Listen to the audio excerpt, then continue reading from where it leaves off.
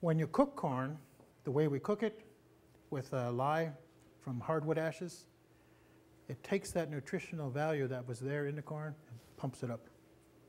I don't know what it is, but there's something about the process of the lye from the ashes, what it does to the corn, makes it superfood.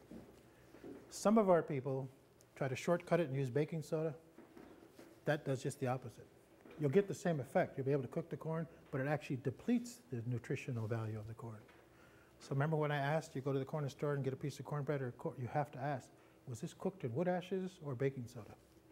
Because you want the wood ash thing, and as consumers, we should ask for that. Okay, corn powders. I tried to make one, and I don't know what I'm doing, you know, so there I'm chopping away at it. And then this one guy comes by the house and said, what are you doing? He said, I'm trying to make a corn pounder.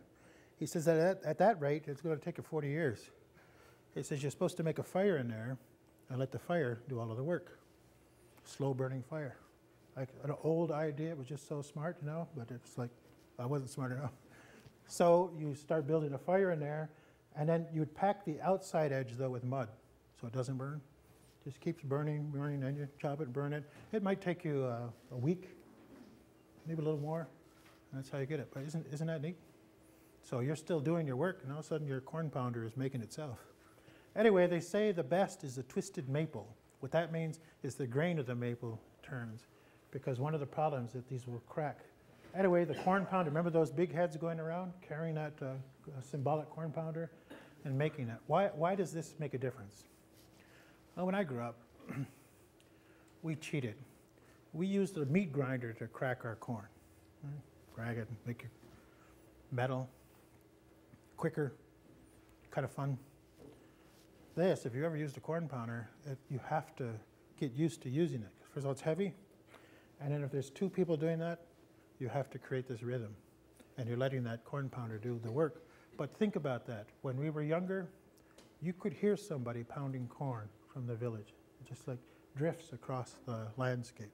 So somebody's making corn, pounding, singing. I don't know, it's just really neat. Hardly anybody uses these anymore. Hardly any of them exist. Norton Rickard had one that was 100 years old. And his family are still using it. You got one? What did you say?